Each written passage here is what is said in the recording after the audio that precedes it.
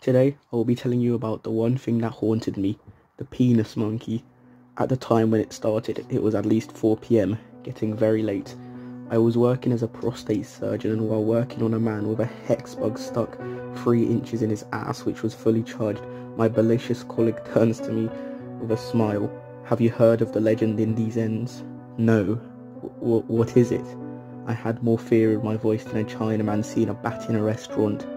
"Well, the legend goes by the name of the penis monkey," he says. "Apparently, if you stand naked in front of a mirror and say penis monkey kolsesimia 3 times, something weird will happen to you." I laughed him off. I went to the toilet to wash my hands from all the semen and anal warts I gathered. Now was a good time to expand my collection. An idea came to me. I thought, let's try this myth to prove it's all a hoax. So there I go, take off my shirt, belt, socks, G-strap, trousers and beanie. I started to charm it with an overwhelming feeling. Penis monkey. I said it 3 times. Whoa. It felt good after knowing I proved it all to be a hoax. What is this? I gasped. This feels better than I expected. My Jap's eye was awoken. I paused as I looked down and thought at who held my schlong. Old man Gladys? I pushed him away. This was just another random Indian man off the internet and not the penis monkey. So I walked outside half-dressed. 2 kids in all black approached me and said, "Empty out your pockets or I fold your ass like clean laundry," while holding a G.I. Joe plastic action knife. So I did what I was going to do. I uppercut them both and jumped into my fresh whip. Oh, this was a trusty one, the Tuk Tuk 900. This is a type of car which rocks my boat. What a beauty. Fast forward from then, and about 10 miles from my house. Oddly, the only thing my radio plays is Devo and Smithy Boy, maybe the occasional Tupac. So I turn it off. I adjust my review mirror and jump in fear, almost crashing. What was that? I saw the reflection of what it can only be described as a monkey with my eyes. Tiny, the marble eyes. Oh, but what the size made up somewhere else. His mighty schlong, at least 7 feet. I carried on driving. Yes, it did make up. Looked like a baseball bat. I almost calmed down as I heard, "Hello, governor." I groped myself in fear and I began to drive recklessly. I was steering worse than Malaysia Flight 17. I drove as fast as I could, but then I saw it again. My face turned red with fear and I fell out of breath. Still 8 miles away from my house I reached out for my phone. "What is it?" I said. "What's the number from 999 again?" I exclaimed. "I can't remember."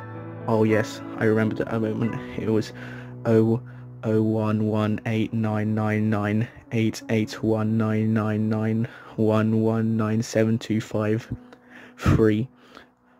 This was my lucky moment. I was about to press it. I was about to call it.